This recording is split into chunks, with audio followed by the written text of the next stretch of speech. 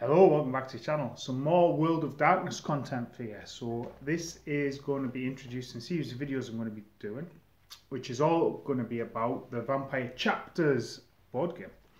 So Vampire Chapters is a game that's coming.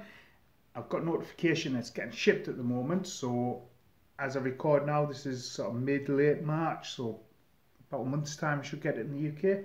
Really looking forward to it. But what is Vampire Chapters?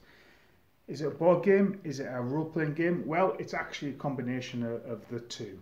So you're going to get sort of board sections you set down, your character's going to work through that.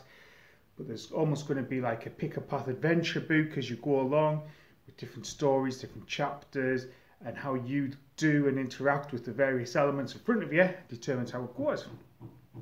So it's described as a story, strategy and an RPG in a box. What's really interesting for me is it's kind of 1 to 4 player, and I do a lot of solo gaming myself, living out in my rural retreat, so I'm really looking forward to getting stuck in with that. But also I'm really interested because it's going to be set in the city of Montreal.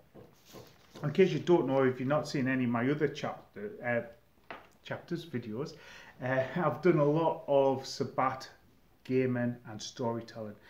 I brought the Sabbat to the UK as a playable venue as part of Camera UK, and certainly I've done like 100-page second documents and stuff for the Sabbat, and I've always liked the Montreal setting, Montreal by night. So I'm going to be doing a series of videos over the next few weeks to get us excited about chapters, looking back at the history of Montreal as it was. And in the history, we might see some hints and tips about the future. So it'll all be spoiler content. And this will get us going before the game itself drops, and I get some time to do some videos and some playthroughs and stuff like that. Got some time off in May, so if it comes mid to late April, then loads of time in May to delve into the box set.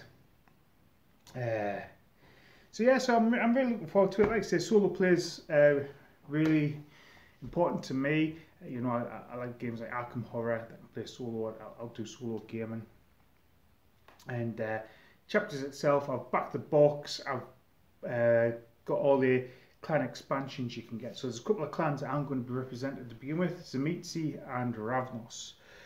And I suspect that back in the day they were kind of organising what that was going to be like, and the player's guide and stuff hadn't been written. Player's companion, as it was at first, hadn't been written.